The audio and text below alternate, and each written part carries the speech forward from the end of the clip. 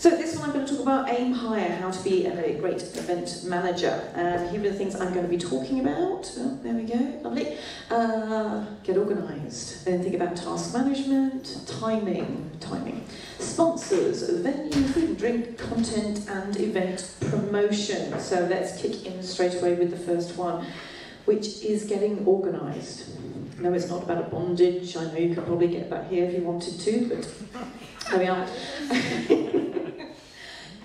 So this is actually meant to represent a little bit of red tape. So you've decided to become a group leader, or you've been asked to be a group leader. Congratulations. Next step is to then sign off your life with Salesforce, to then say you agree to all the wonderful things, you won't say the things you're not meant to say, all that stuff.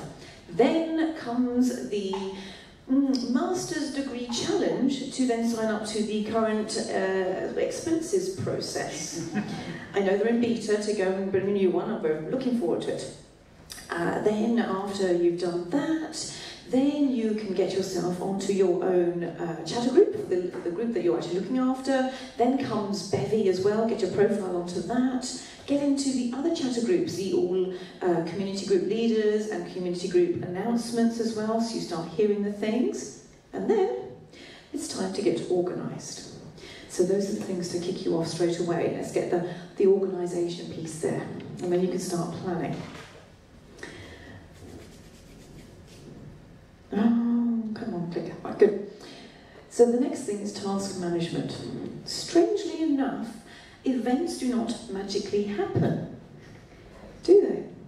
You actually have to put a little bit of effort in place. You have to think about things. You have got to get organised and get some tasks done. Now this is a point where you could turn around and say, you know, a lot of people come together as leaders and you play to your strengths. Some people might be really good at the planning side of things, some people like to stand up and talk or be the MC, some are really good with sponsors. That's great, absolutely play to strengths. However, it does come a point whereby if you are in these leadership positions, this is an opportunity for you to do something a little bit extra to your day job. If you don't have the opportunity, normally in your day job to stand up in front and do presentations, well maybe this happens to be a format where you can do that and you can give that a go and you're in a safe environment for you to try. Because then, if you do mess it up, you know you've got people around you who will help and who will support you.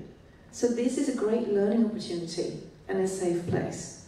But also, if you have got co-leaders, and I appreciate not all groups do, but this is a time to also share the tasks as well. Do not be that single point of failure. Nobody likes those in businesses, so don't do it in your own group if you can avoid it. So if you have an amend you need to make onto the Bevy system, you don't just leave it to the one person to do. You can also, somebody else can log in and make those changes. It's important to be able to share those tasks, share the responsibilities, to learn. Don't assume one person's always going to do it. And make sure you do it, otherwise, well, it doesn't magically happen. Did yesterday. Maybe the cat did it. So for that, you need a little bit of technology on your side, because we're kind of into the world of technology and it can be very, very helpful. So I want to share with you what we do in London Admins, the things that we use. So first of all, we've got here the Bevy group. So this is where we use a little format here to show, this is who we are, this is what we're about. So that people understand that we are a admin group and we are actually an in-person group as well. So if you sign up, please show up. We also use our chatter group as well. We use that to us all announce. There's a link there to the Bevy group as well and for general membership as well. We also have our own Slack group, and that's internal to us, is where we can use it to chat away and think about ideas and share options and things. And then we also have our own Twitter group as well for a little bit of promotion. But we also have one other little gem. And this is what every single business runs on, really. I know we're in Salesforce, but what you do is you have a little spreadsheet. Oh, come on. At least it's a quip, right?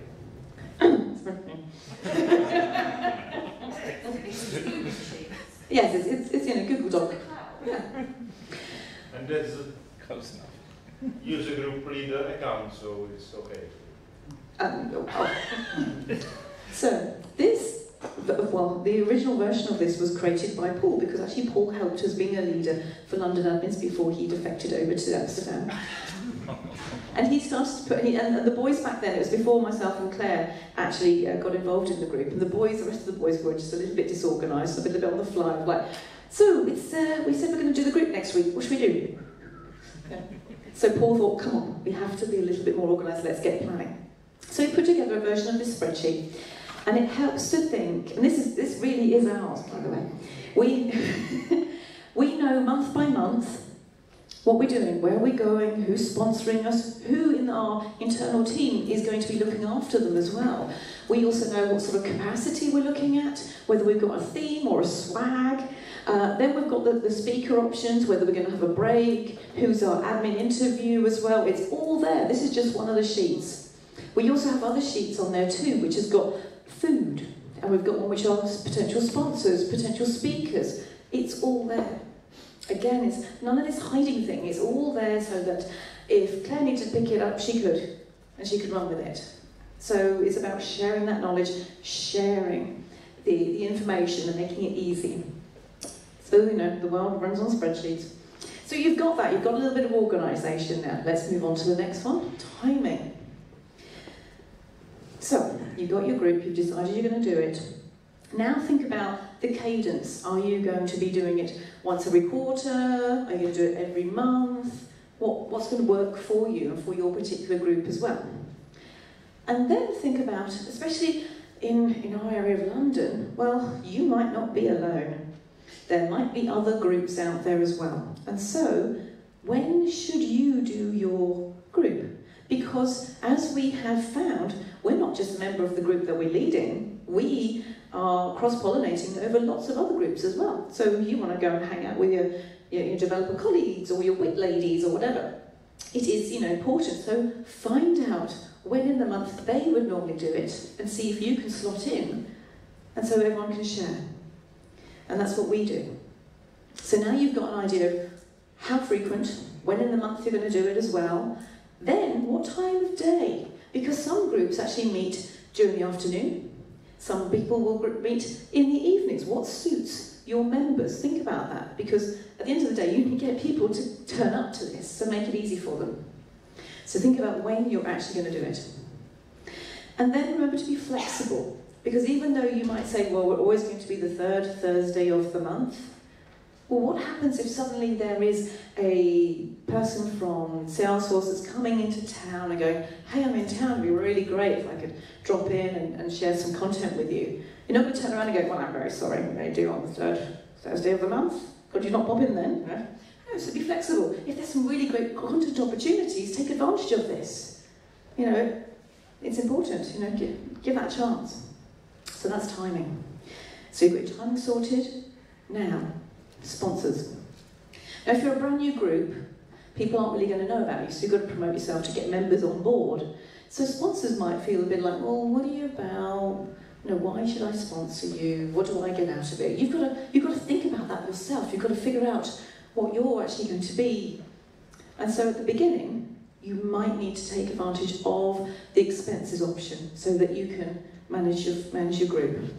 But as you evolve and as you move forward and this is who we are, this is what we represent, this is what we like to do, then people get to understand that. And they understand, okay, if you're an admins group, great, that's amazing, I really want to promote or talk about my product at your event, can I come along? And so these sponsors will come and actually approach you if you have that ability, or not reach out. So once you have got sponsors knocking on your door, think about, well, what is it that you're actually going to offer to them? Because you now need to have that sort of sales conversation. So for the London admins in particular, what we have turned up is that and it's not even a package, it's just a conversation. We'll turn around and say, great, thank you so much for the offer to sponsor us. This is what we can offer to you. And it's at the welcome, we'll do a thank you to our sponsor, X. They're allowed then to do a blag for about 5 minutes. This is us, this is our pitch, this is who we are. We also allow them to come along and bring a banner, so some promotion, swag, because we all love swag, and Also, we will give them the opportunity to do maybe a 20-minute presentation. It may or may not happen during that particular night. It might happen in a future date. But, and this is the biggest thing actually, this is not a sales pitch. Our members are very, very savvy. They do not, and they will very clearly see, they do not want a sales pitch. They do not want to be like, turn around and go, hello, we're Product X, and we're going to sell you all these things. You're like, no, no, no, no, no. Okay, except for Kevin. So make sure that your presentation that the sponsors are going to give is going to be useful for the members and what they're going to listen to. Make sure that it is maybe a customer reference. See it in action. What are the features and benefits? So, you know, be very clear about that. In return, the sponsors have responsibility to you. And their responsibility is to maybe cover the cost for the venue and the food and the drink. Because we're not a profit body, we just need to make sure the costs are covered. And they need to know that. So that's their responsibilities. So now comes venue. And you're probably wondering why I've got a doorman and a dog. I didn't know Mia was coming. Great. Anyway, probably a friend. So, venues. Venues are very big topics for us. Certainly, you know, it all depends on your size of your group or what sort of venue you might need. So first of all, when you're looking about venues, make sure it is accessible and easily accessible. That might mean a location that is easy for people to get to and actually get into as well. You never know. Then once you've got there, you have to talk with the venue themselves and talk to security, because they will have security arrangements, fire arrangements, health and safety policies that you will have to follow.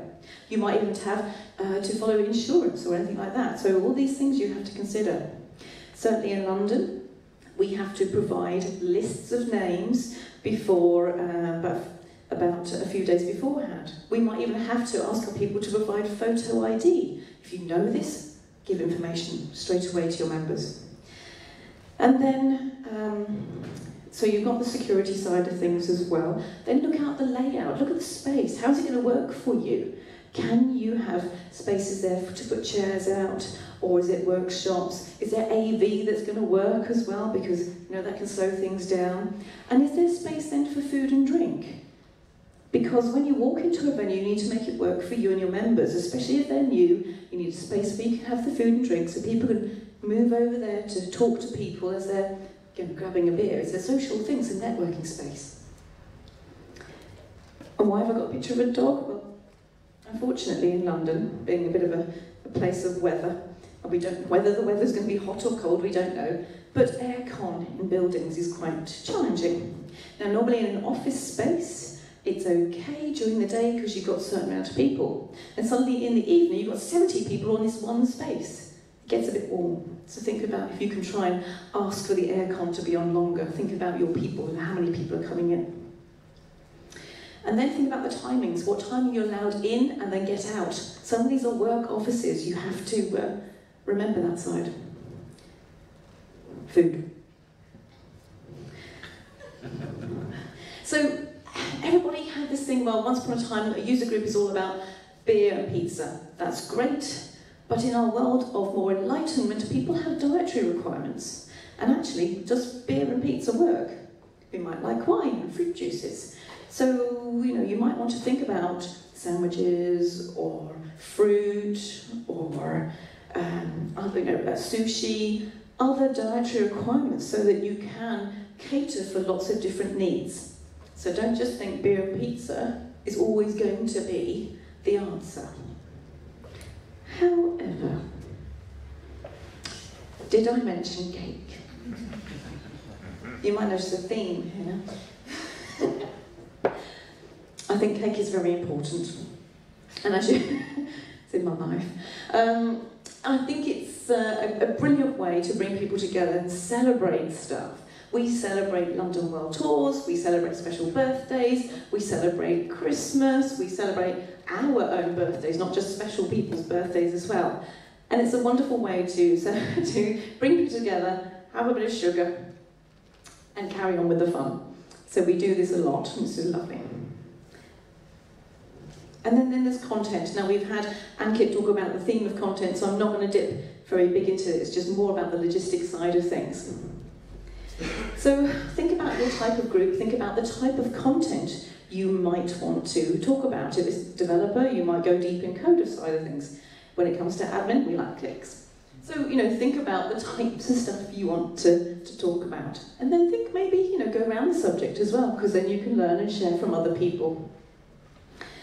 And then think about the format of your show. When we started doing London Admins, we had 3 talks during one night. Great content, wow.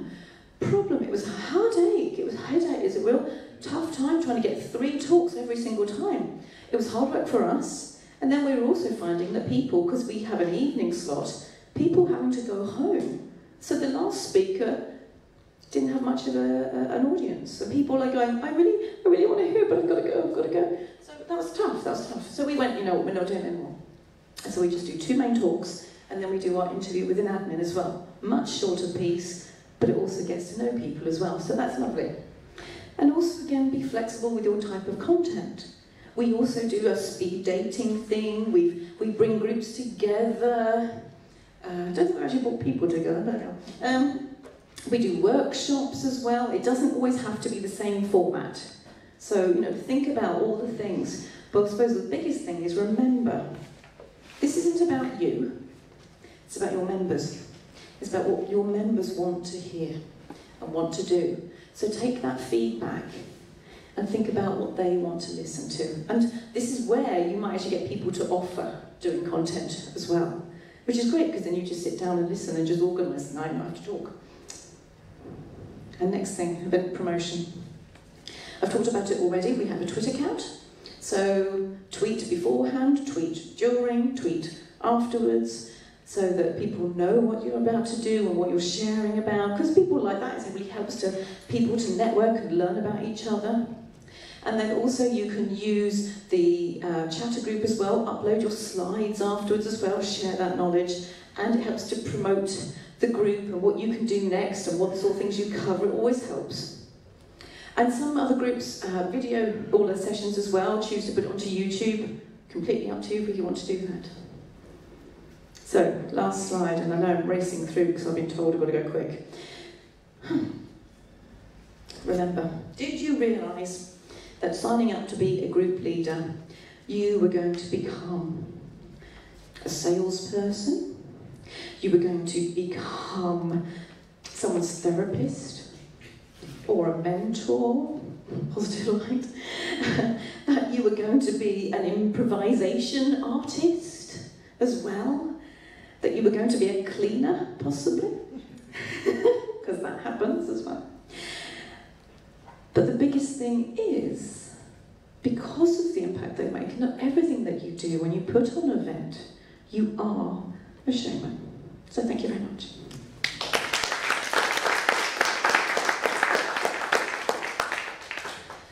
Any quick questions? We do. Okay, go on. With the mic. You said about sponsors. My question is because Salesforce, because that's what I struggle with. It Salesforce provides a budget. Is your group so big that you run out of it, and that's why you need sponsors, or is it just sponsors in terms of someone giving us office space and not like because yeah, the admin group on the Berlin on the other side. So we do it like coexist. So they give us the space and we have the budget, but in that way we are not dependent on the sponsor. You know what I'm trying to ask. So. We are incredibly fortunate that people are queuing up to be sponsors, which is lovely. Yeah. And it also means we don't have to go through the expenses process, which is not so lovely. So we're incredibly lucky in that. And that is because London is such a big, vibrant city. We are in this very fortunate position of our location. We have been going for 4.5 years as well. We are known, we have drawn a big crowd, and that naturally brings the money, so that's good.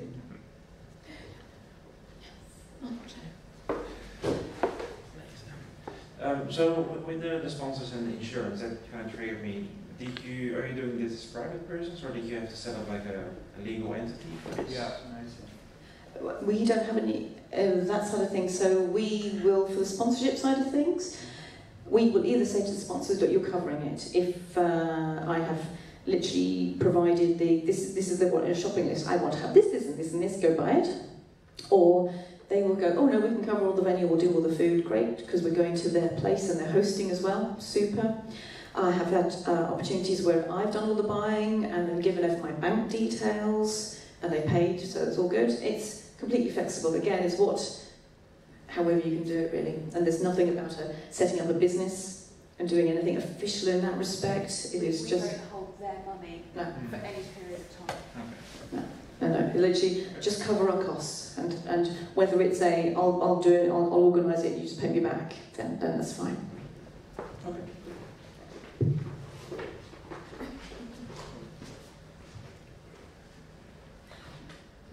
All good? Thank you very much.